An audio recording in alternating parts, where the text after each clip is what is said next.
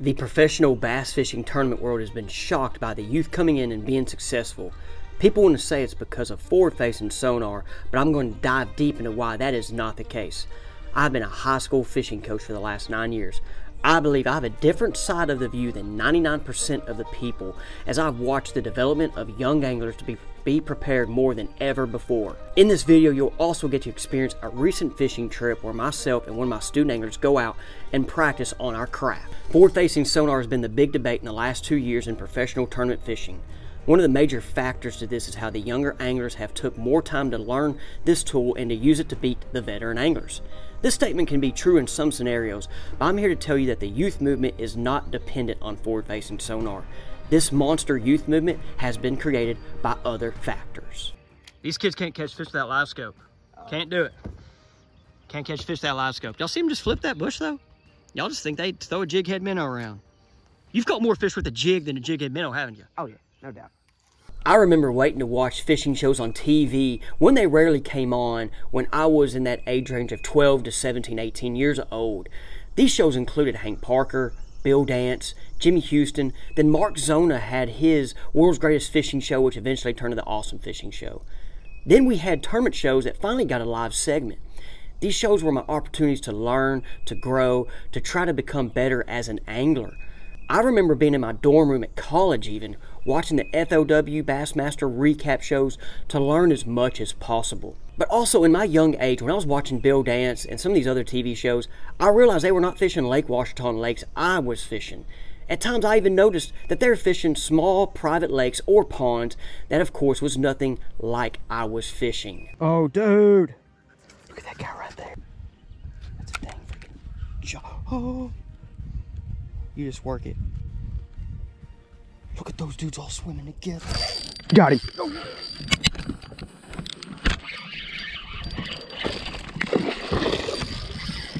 Yeah, you hey, let that thing fight. Yo, don't try to get him in. Coming up. There we go. Good job. Oh, that's good stuff. Fish. That's a good one right there. Is that your biggest Mickey rig fish? That's close. That's close. Look at the thing just came out. What a fight that was. Get that thing up here. Hey, just put me out. Here we go, guys. First one of the day. These kids, you know, they can only fish with that live scope, can't you? Yep. So how about that bite? That's fun. Yeah, so That's fun. That thing bit close to the boat, didn't it? Uh-huh. Like 5 feet from the boat, probably. You thought I was about to get you in a tree, huh? No doubt. I saw a tree on the live scope. So guys, there's like 4 or 5 of them right there. And I brought him in with mine, and he just tossed it out there. And I was like, dude, just fish it. Like, we didn't watch that one eat, guys, on the live scope. We didn't. I was like, dude, just keep fishing it. And I turned around, and he and it just started going. I was like, yes. Today and in recent years, YouTube has taken over. From that mid-2015s on, there's been bass fishing videos on YouTube and so much information on YouTube than ever before. But guys, with all this information to gather in, it's sometimes too much information. But how do you take this information and then go apply it on the water? That is where the next factor comes in. Come on.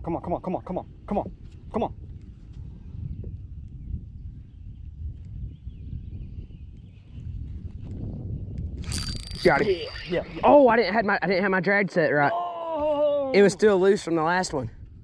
Dang. Darn. Oh. Stop. Yeah, hang on. I'm not gonna hit it. Darn, that was a good one.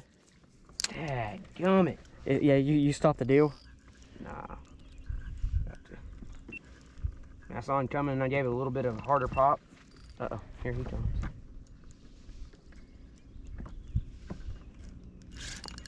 Got him? Yeah. Good? Yeah.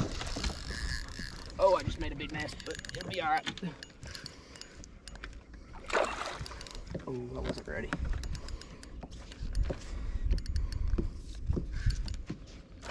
How about these guys are jumping? All right, I'm gonna let them fight. We're on the stump too. Ooh. Uh-oh, he's going to the stump. Oh my gosh, how do you not lock them off? That's a good one. I might just go down and get them next time. I'm gonna have to go down and get them. They jump so much. Both of those fish. Look at that guy. Number 2, guys. Number 2 on the jig head minnow. I've been a high school fishing coach for 9 years. The best part of this spin has been the relationships I have with my anglers that have stayed for years after high school. I've watched these kids grow to young men, but I also get to keep fishing with them. In the 9 years I've been a coach, I have boat captained a team to a state championship. Then at my other school, I've been a coach to a team that has been state runner-up twice. I remember taking kids out in the lake to teach them how to catch bass offshore with marker buoys, no mapping, 2D sonar, searching for fish that others are not looking for. And now today, we're using electronics, but also utilizing the power of forward-facing sonar since we have it available. I've gone from teaching kids how to catch bass with deep diving crankbaits, jigs, to throwing big flutter spoons and timber. There's some out there. This wind sucks.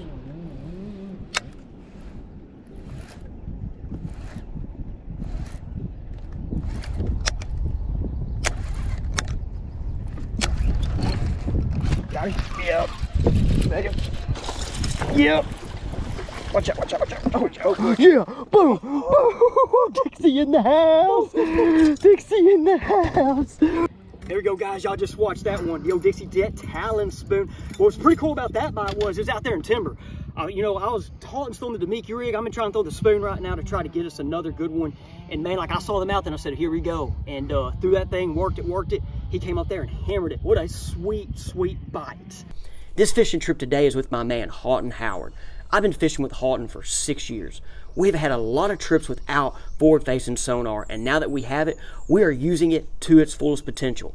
Like today in our trip here, we wanted to catch bass in some tough situations with a lot of tough cover nearby. Today's video is brought to you by Futural Marine. I'd like to share with you the boat of the week. This right here is about to be the 2025 Express H20 Bass Series. The Hyper Lift Series is now in the Bass Boats, guys. This thing right here, one unique feature about the boat I'm going to talk about is the storage capacity up there on the front deck. They have a new design with the storage, and man, I think it is great if you have a lot of tackle, rods. Also with that front deck, good enough size to fit a couple people on and fish in this comfortably. This all welded construction aluminum boat, guys, has a 175 Yamaha 4-stroke. The aluminum boats, guys, is starting to get into the bass fishing world and take it over. And guys, the Expressor was one of the first companies out there. Go ahead, if you want any more information on this Express or other Express, the link to Futural Marine will be in the description. Ask for Tony Hodge, Mason Tuberville when you call them. And guys, we appreciate you, appreciate Futural Marine for being a part of my fishing business. Guys, they're great people, third generation family business, and that's who I would like to work with, is people that are family businesses. Now let's get back to the video. Okay, were they more shower? Yeah, oh my goodness.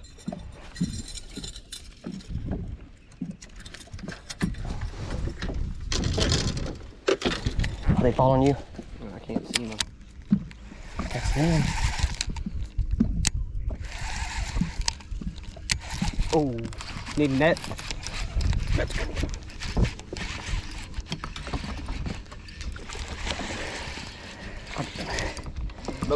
Yeah, I'll put flip them.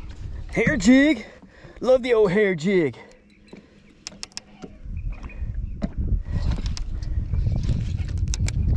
This fish is fighting, man. Sure you want a boat flip? Yeah, I'll boat flip him. Oh, he's hooked weird. Yes! The old hair jig, he got hooked weird. Oh, guys, I love the old hair jig. So there's some fish. There's some fish up here off the side of this point. That dude must have kind of got hooked where there's some fish, and they were fighting for this thing. So how I saw him, and guys, I wasn't really watching with the live scope. I think we might have watched him. It's like a good 2-pound fish. But guys, with the hair jig, man, when they're kind of positioned, and this is a pressured lake, dude, this guy right here, I talk about it, is a fun bite. Cody Huff won a major tournament event while in college at Toledo Bend in February 2020. This is right after he won a college event there. Cody utilized forward-facing sonar, and this may be the first major tournament where forward-facing sonar dominated. It was even noted by anglers that he was not even on the same lake. Later in 2020, the bass fishing world got to see the power of forward-facing sonar at Lake Fork when Patrick Walters won a fall event almost by 30 pounds. This was the first tournament noted and shown to the world where the power of forward-facing sonar came into play, and the heads began to spin right then in the bass fishing world. Patrick, though, guys, did not just turn the live scope on and put it in the lake. Patrick used his knowledge from prior fishing. Patrick, guys, won a tournament on the Red River. I believe there was an open tournament, guys, and he didn't have live scope on his boat then. Red River is not like Lake Fork. Patrick Walters, as many other anglers I'm about to get into, has knowledge and experience, and then they use forward-facing sonar to their advantage, and they learn more and more and more. It's like I even say with me, I grew up fishing without it, learned a lot of things, but now with it, you learn more about fish, how they behave, where they're at, but you still need to find that prior knowledge of how to locate and how these bass move. The knowledge of the younger anglers today is at higher bar than ever before. Not just the 20-year-olds, but the anglers like Patrick Walters, who's 29, Jacob Wheeler, 34, Jordan Lee, 32, Dustin Cannell, 34, and Matt Becker at 32, just a couple of examples. This is the age of anglers that I think right now is to be considered the most dangerous. They had the time on the water, the experience prior to forward-facing sonar, and learned the tools that they had and understood fish behavior, caught fish in a very variety of ways. You've seen Jacob Wheeler fish topwaters at events and won tournaments. All of these guys, Dustin Cannell's a river rat, as you know, all of these guys had prior strengths, but then they took the time to learn it, and it set their bar even higher. But a lot of people just think they just drop it in the lake and go catch fish. That is not the case.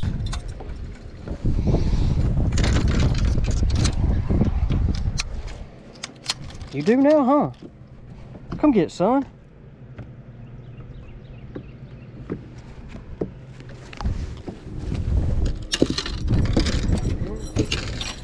I missed it. He hid right there?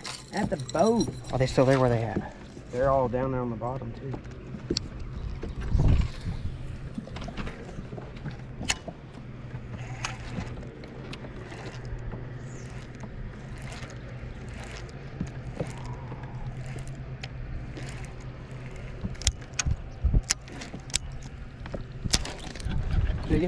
That's a good one.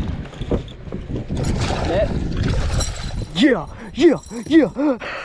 How cool is that? That's a giant. That's a good one.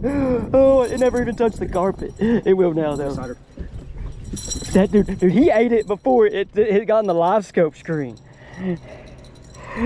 Sweet, guys. Here we go right here. This one was caught on the Yo Sexy Shattered Glass Falcon. The old Sexy Fountain. The younger anglers, as we've seen, are more prepared and better today than they ever have been. I don't think it's going to stop. But not just younger anglers. Guys, all the anglers are getting better. You're getting better. I'm getting better because of the information out there. But there's still one more factor of this information, of taking it and applying it. And guys, that is time on the water. Okay, more time on the water is better. Not just old time. Your old history time is there. It's very, very, very valuable. But the more time you have with the forward-facing sonar, with all this information, will make you a better angler. Guys, for example, though, let's talk about some other sports. Football, baseball, just two for example. Golf, you can even say. These athletes in those sports are better right now than they've ever been. They throw a baseball harder. They hit baseballs farther. The guys, they throw a football better. I mean, there's not just they're stronger because of the workouts, the training, what we know, but also the knowledge, guys. Football changes. As I was a former football coach, the schemes change, the plays change, athletes change, and guys, as you watch professional sports right now, it is changing. Patrick Walters is an example, has changed the sport. Tom Brady had his moment, Peyton Manning, but Patrick is different than those guys, and that's because we develop and get better and better and better. Golf right now, they're stronger and better than ever, but with this, guys, veterans don't always make it in football because of age, because of the body. And guys, that's one thing that's happening right now. These youth are on the water so much more, and they're taking their time. They're wanting it more. And some of these veterans is kind of getting a spot. And it's not just that, guys. I love the veterans, guys. I look up to them. I'm there, but I'm just saying, like some of those guys are deer hunting, and some of those guys are hanging out with their families, and these young guys don't have a family. They don't deer hunt. Guys, these younger anglers don't play any other sport but fish. That's something that's happening now, is they're not playing baseball, football, basketball. They're just fishing. And that's what we have created, is this monster. And I think it's great, guys. I like the sport of fishing growing. As we say it is growing, some people's not. But some of these veterans, wanted it to grow, but they wanted it to grow for themselves. They wanted more people to watch them. They wanted more people to watch those guys, them, but they didn't want those young guys coming in and taking their money. And that is what's happening. Taking their sponsorship opportunities, taking their paychecks in these tournaments. And so that is the monster we've created. And guys, that's fine. I think the better competition makes us better anglers. The information makes us better. I know there's a conversation side about forward-facing sonar and affecting fisheries. Guys, I'm not getting into that. I'm not talking about that today, okay? I'm not. I think it'd be cool to have a tournament without forward-facing sonar, like on the elite level or MOLF. Like, I think it'd be sweet. That last Florida event where Jordan Lee just cracked him on a frog, that was great, okay? I mean, wonderful. Like, I think it'd be cool for us to see that. But, guys, it's not going to go away. And that's one thing here is these young guys are on the time more. They have the information, and that's just part of it. That's part of it, guys. And it's pretty cool just for me to see the development of it. But guys, we're very lucky to go out and be able to fish on these waters and then be in a country to where we can just go do this, okay? So there's so much negativity in it right now. Let's try to be positive with it and how we're just getting better as anglers, guys. Quick, guys. Poles everywhere. It's going crazy, guys. Man, Haughton's up here. He's on a little dry spell right now. What's the deal, man? We have not had the best day of execution, guys, but it's been a fun day on the water. We have like almost 18 pounds right now with our best 5. None over 5 today, though. But guys, what kind of right there happened, just a little teaching points, just one thing with the forward-facing sonar. He had the jig head minnow, and I don't even know, he saw the fish. I didn't see the fish, and he threw it, was working it, and all of a sudden like 4 or 5 followed to the boat. He had one actually hit it at the boat. I missed that, but I saw them there coming, and there was some behind it. I picked up that spoon, and I was going to toss it out there, and he had one miss it. He just threw that thing. I don't want to get hit. And then I tossed it out there. Boom, got one. It was a sweet bite. And so here he is, still getting after it. Still getting after it. It's pretty cool, guys.